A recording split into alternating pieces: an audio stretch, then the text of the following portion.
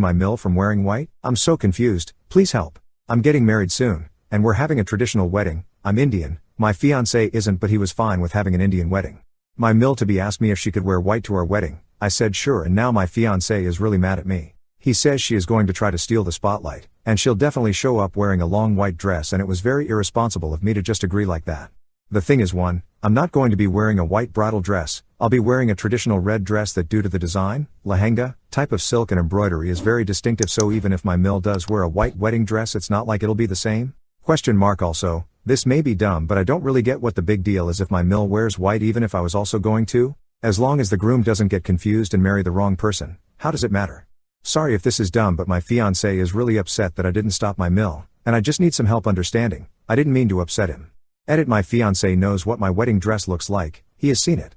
Edit 2: for those asking if Mill knows how my wedding dress looks, I'm not sure. We have discussed what the wedding will be like. She hasn't been to an Indian wedding before, but I don't think we explicitly discussed what I will be wearing. I feel like she was confused when I said she is free to wear white, but that might be me projecting because the whole conversation was a bit confusing for me.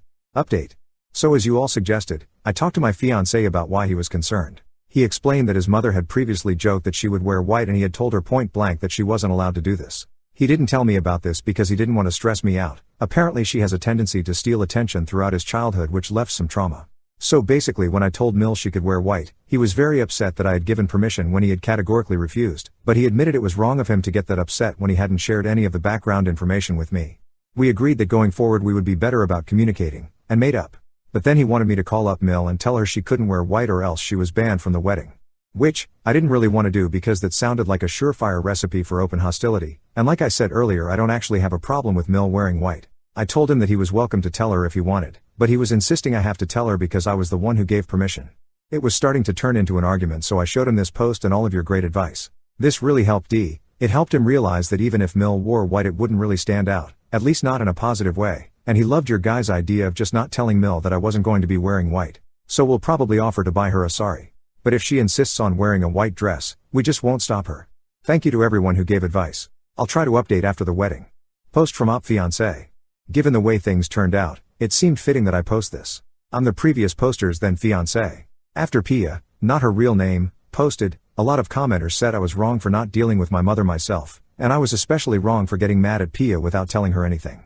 I didn't want to admit it, but the more comments I read, the harder it was to brush it off.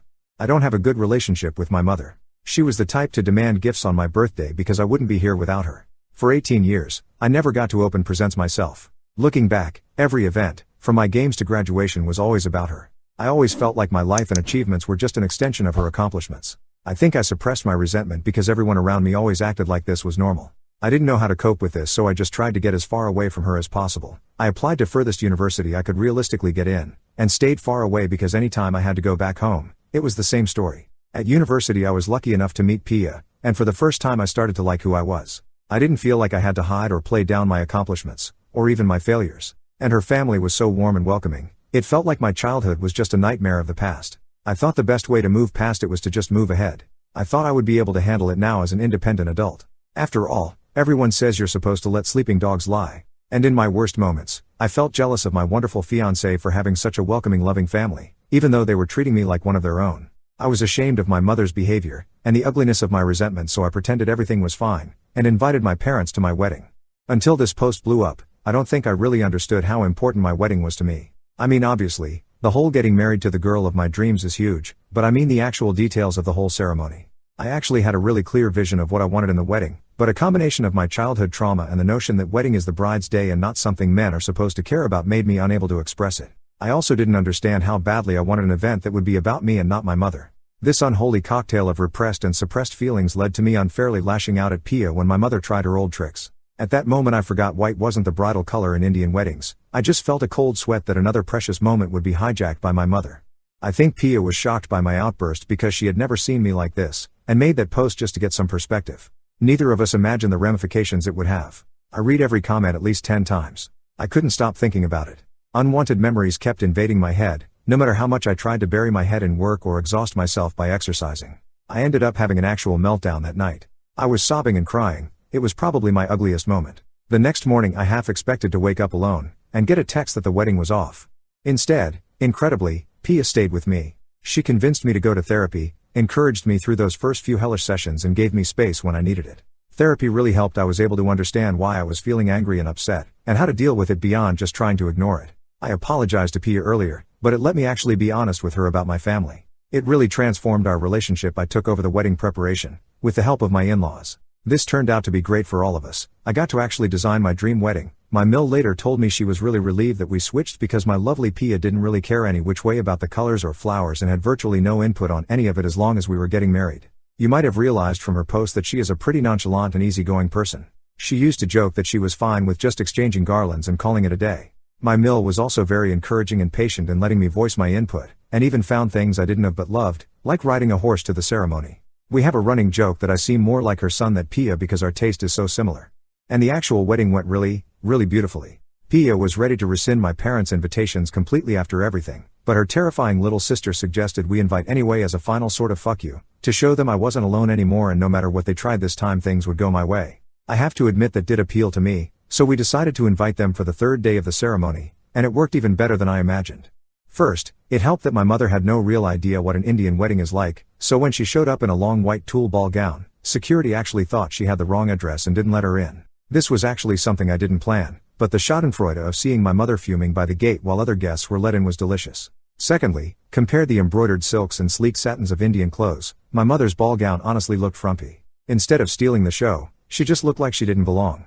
This was accented by the jewelry, the matching churi kungan and earring and bindis worn compared to her much more sparse look. Pia looked especially beautiful in her red lenga choli, with intricate henna covering her hands and feet. I'm probably biased since she's my wife, but she has the most beautiful inky hair and it looks stunning adorned with gajra and gold billow on her braid. Indian brides also wear something called a mata patty which looks like a crown. It definitely made her look like a princess. I actually forgot about my parents, and my insecurity, and pretty much the rest of the universe because I couldn't stop staring at her. Then my mother tried really hard to interrupt the ceremony. First she tried coughing, but luckily Pia's aunt sitting next to her gave her a cough drop.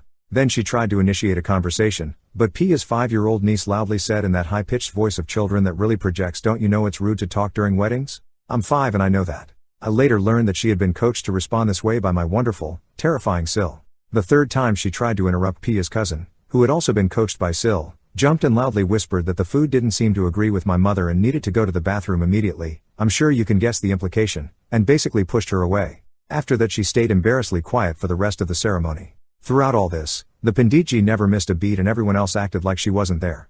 In the after-party, the difference between my mother and everyone else was unpleasantly accented by her ignorance of Bollywood/Tollywood dance skills, so she tried to refocus attention through conversation. She turned to my mother-in-law and started to complain about how hard it was to raise me. My mill, bless her heart, said however difficult children are, they bring 10 times as much happiness just by growing. Your son is such a wonderful young man, you must be so proud of him. My mother didn't like the direction of the conversation, so she turned to Pia and asked her if she was sure she wanted to be with me. This was after we had gotten married. Pia looked at her like she was a bit slow and said, "Why would I be marrying him if I wasn't sure?" My mother loudly asked her again if she was really sure, because I used to wet the bed. I haven't done that since I was 8, but there she was, loudly announcing it for all and sundry. At that moment, I really hated her. It felt like there was something stuck in my throat, but no words came out. But Pia didn't have that problem. "You must be confused," she said, and it was so confident with a touch of concern that my mother looked like she was actually confused. Then she raised her voice so it could be heard over the music. "Dear, my mother, I know we are family now, but it's much too soon right now, or ever, for me to hear about your bedroom activities." Then she dragged me away to the dance floor while people started to stare at my mother. Stupidly, the first thing I said in our first dance as a married couple was that my mother was right. But because I am the luckiest man alive, Pia just squeezed my hand and told me it happens when children are put under stress and it wasn't my fault. That was pretty much the end of the problem, and I enjoyed the rest of my wedding dancing, eating food and talking with Pia, and now my wonderful family. I did see Pia and my Sil having another talk with my mother later, but I was too far away to hear anything. It couldn't have been too bad because my Sil smiled a lot, and my mother didn't try anything new for the rest of the party. By the end of the day, my mother looked incredibly constipated, but she hadn't managed to ruin anything.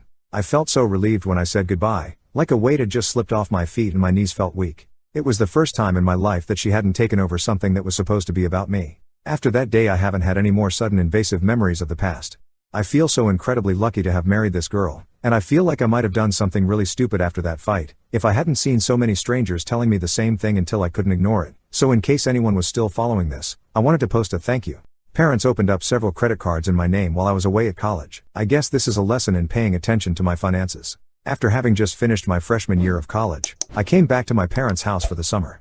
My mom made it a habit on Monday/Tuesday to make sure she got the mail before I had a chance, even running from the kitchen Tuesday to make sure I didn't get it as I was expecting an Amazon order.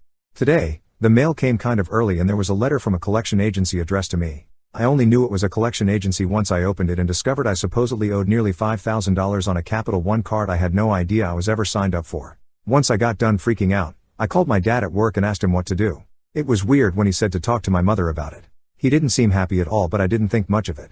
Once my mom got home, I asked her about it and she said her and my dad opened up a few credit cards in my name for household expenses. She said she thinks I owe around $10,000 to 3 different credit card companies. I checked my credit and it turns out I owe over $15,000. We ended up having a huge argument about it with my mom saying her parents did this to her when she was 18. She said that I could file for bankruptcy and that it wouldn't hurt me because I wouldn't be trying to buy a house for several years. I'm interested in going into a government-related job and a bankruptcy would probably disqualify me for it. She knows this but it doesn't seem like she cares. My dad got home a couple of hours ago and they talked to me together. Either I can declare bankruptcy once they spend up to the credit limit of the last card with any credit on it, or they said I could move out at the end of the month. It just feels like it's incredibly unfair because it doesn't sound like bankruptcy will actually do anything for my credit and probably sink my job opportunities. How can I get my credit score back to where it was, which was around 720, and how can I get this to not affect my credit going forward? Update: I ended up taking the advice of the vast majority of people here and I filed a police report. The officer took some printouts of everything as evidence. Once I had the report, I called all of the places listed on my report and gave them the report number. The 3 credit card companies all took it and were pretty cool with it. The collection agency wanted me to make a goodwill payment so they could start investigating my claim that it was fraudulent. They said they could still sue me even with a police report if I didn't cooperate with their fraud report. I refused obviously as I don't want them to be able to take money out of my bank account. I never told my parents that I went to the police and for a couple of weeks, they had no idea. Right after Memorial Day they received a call from a detective and everything blew up. After the call, they began screaming at me and my dad started literally throwing my things out of the door. I called the police at that time and they showed up and told my parents if they wanted me to leave, they would have to evict me. I came home from work the next day and the locks were changed. I called the police again and my parents refused to open the door and said all of my stuff was at my grandparents' house. I received another report number for the unlawful eviction, which I was told was a civil issue, and got my stuff from my grandparents. Luckily, I have a friend with a couple of spare bedrooms and she said I'm welcome to stay with her for a couple of months. I'm scheduled to move into my own place in about a week. Once I get a full tally of the total cost of everything included in moving, I'll be filing a civil lawsuit against my parents for the unlawful eviction. I was told by the same detective my parents didn't seem very truthful with anything and the state's attorney's office will be in contact in the next few weeks regarding identity theft charges. He said he believes they will likely prosecute, possibly as soon as this week. If that's the case, they, or more likely just my mom, will be issued a warrant and have to spend at least a night in jail.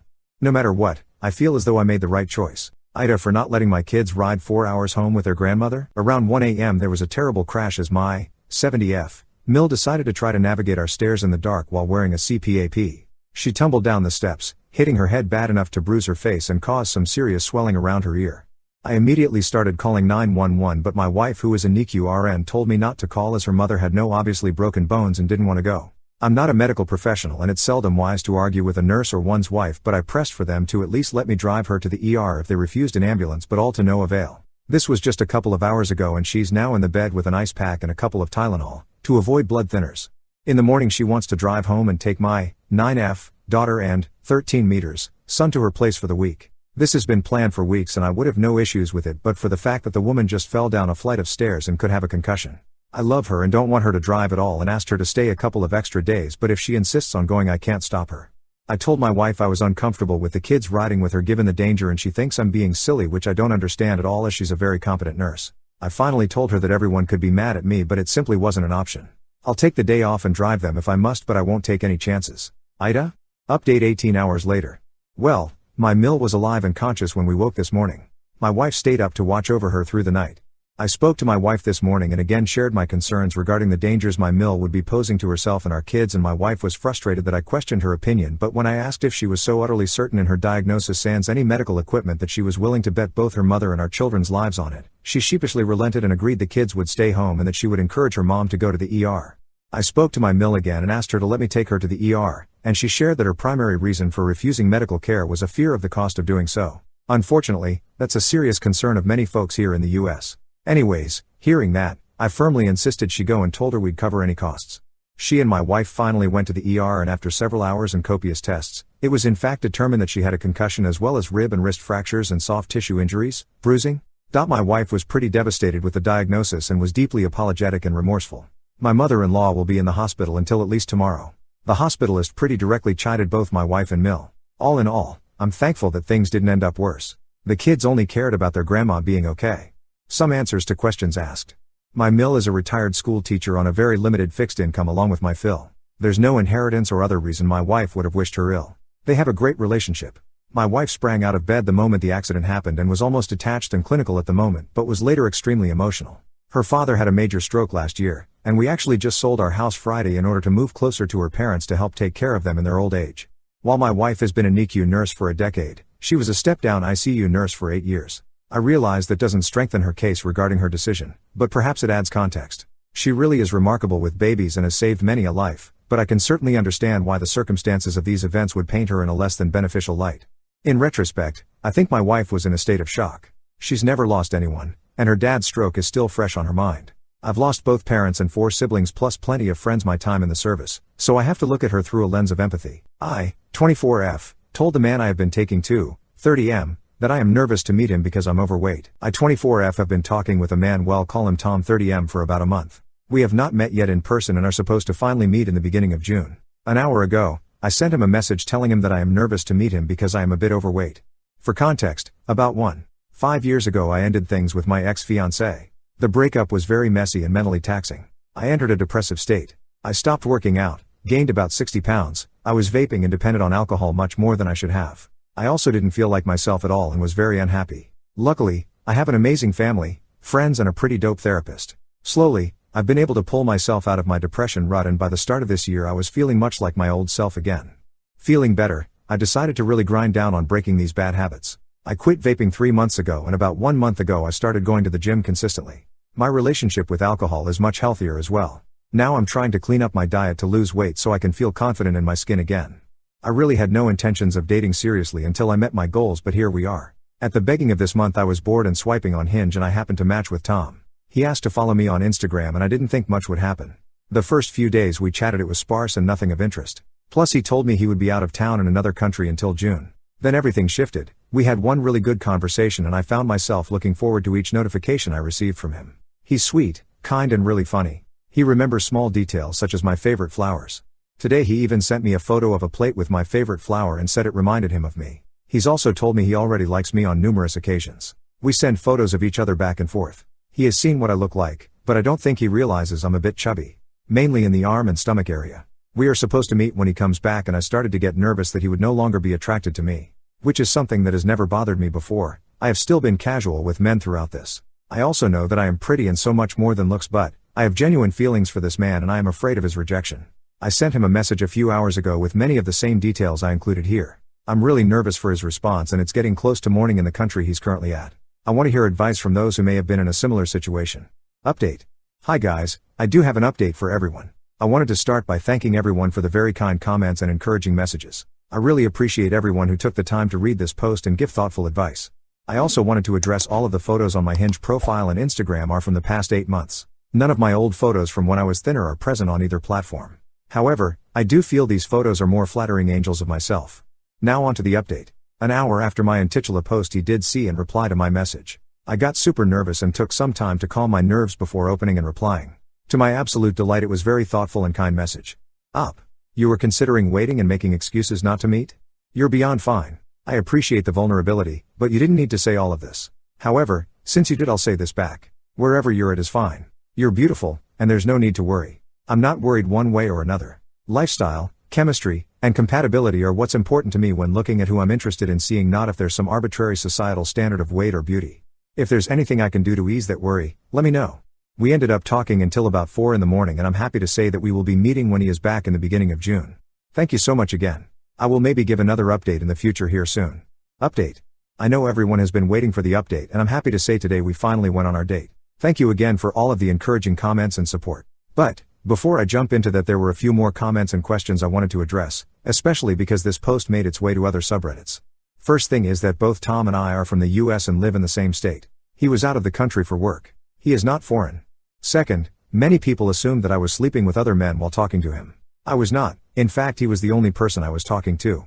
Now onto the date itself. It was absolutely wonderful and he is genuinely one of the kindest, funniest and most handsome man I have ever had the pleasure of going on a date with. Tom was very excited to see me, we hugged and he surprised me with sunflowers. We got cozy on the couch and ended up talking for nearly 4 hours. We got kicked out because the spot we went to closed. He was really easy to talk to and the conversations moved just as smoothly as they did through texts. Also, I kept blushing because he kept complimenting me and the way he was looking at me I know he is attracted to me. After we got kicked out, we chatted outside for a bit longer and he walked me to my car. We hugged and I went to kiss him on the cheek and he turned my face and kissed me on the lips instead. It was very cute and sweet. Tom asked me if I wanted to see him again this weekend and I said yes. He also messaged me immediately when he got home of when and where we will be going. Ida for refusing to cook dinner for my BF since he won't respect my cooking utensils. I, 21F, live with my BF, 28M, and I recently purchased some new wooden spoons, like the big kind, from a coworker who is an aggressive pampered chef consultant. I don't make very much money and frankly these spoons were overpriced but I wanted her to leave me alone and after all they're nice spoons and I will definitely use them. They are hand wash only, which I informed my BF of when I brought them home. It's been a couple months and I find them in the dishwasher pretty regularly. Every time I have nicely reminded him that they are hand wash only and please don't put them in the dishwasher. I have said, you don't need to wash them, leave them out and I will wash them. Every time he says okay but then. You know where this is going. I often come home on my lunch break to keep up with housework. A few days ago I came home and found one of my wooden spoons in the dishwasher. I texted my BF about it, this time with some emphasis on the fact that I've repeatedly asked him not to put this item in the dishwasher and it will literally end up destroying the spoon and I really don't want that to happen to a new utensil I just bought. He replied I don't care. I was completely taken aback. I expected him to say okay sorry and probably keep doing it, not be completely rude to me. Background, I have always cooked dinner since we moved in together 2 years ago. I was in school and it felt like part of how I contributed to the household since I wasn't making very much money only working part-time. But I'm out of school now and working more and contributing more to the bills so I don't feel the same obligation to cook. He usually cleans up after dinner by putting things in the dishwasher, but doesn't clean anything else. When he got home after work that night, he asked what we were having for dinner. I told him I'd already eaten. He was extremely upset that I hadn't cooked for him or otherwise arranged dinner. He stomped around the house and eventually got takeout. The next day he asked me what we were having for dinner. I told him I wasn't planning on making anything. He asked why I wasn't cooking anymore and I said if he didn't care about whether or not my wooden spoons got destroyed then I didn't care about cooking dinner.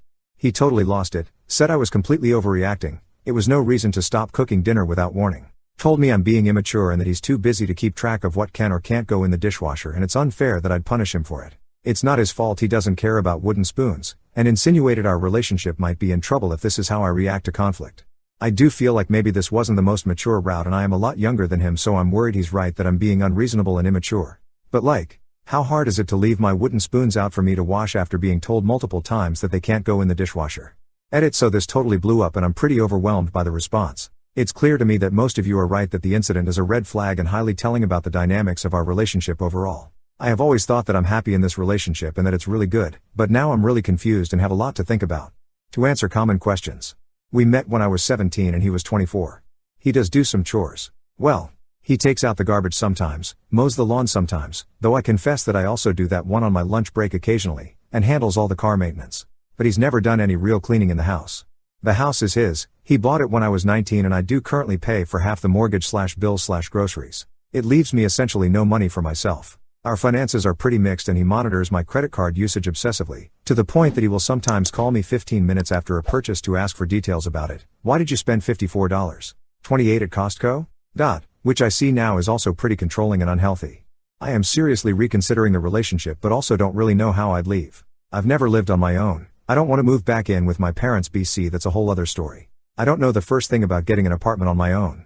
But I don't want this dynamic to be the rest of my life. Thanks for the eye-opening revelation but FCK. Where do I go from here? Second edit. Forgot to mention he makes about twice as much money as I do. Third edit. Holy crap you guys. You are all being so amazing to me, it's really overwhelming and emotional. I'm hardly responding to comments/messages BC. I'm grappling with a lot of hard truths about all this right now. I am so appreciative for everyone who has taken the time to point out the red flags and offer encouragement and support. This community is freaking amazing and I'm just blown away. I'm also figuring out an exit strategy. I actually already have a small cash stash where I've been saving up money to take the licensing exam for the profession my degree is aimed at. I realize now how sad it is that I've had to sneak cash into an envelope for an exam to